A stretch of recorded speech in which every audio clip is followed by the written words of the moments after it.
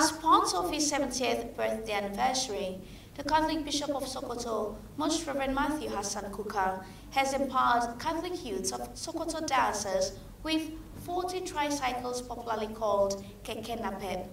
The presentation, which was made at the Cathedral of the Holy Family in Sokoto, was presided by the Bishop of Jalingo, Most Reverend Charles Hamawa, who blessed the tricycles.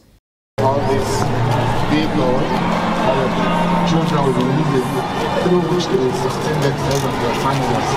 Bless and sanctify it. They don't use it for the glory of their God, for happiness of their fellow human beings. In the name of the Father, and of the Son, and of the Holy Spirit. Amen.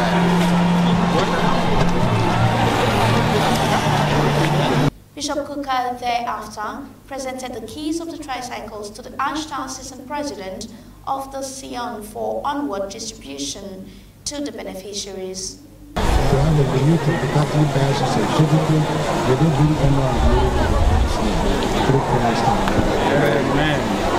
The President, in his remarks, appreciated Bishop KUKAH and pledged that the tricycles will be put to good use. Lord's President, we want to appreciate this wonderful gesture.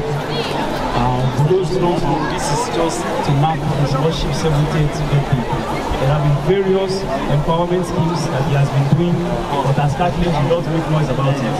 But this one especially, we are doing it, he is doing it to empower the youth of this diocese, those who are unemployed, to assist them to have a living. For too long, there have been complaints, but now it has been settled. So, my Lord, on behalf of the young people of Sokoto Diocese, we want to appreciate this and we pray that God will grant you more blessings to bless us. Thank you, my Lord.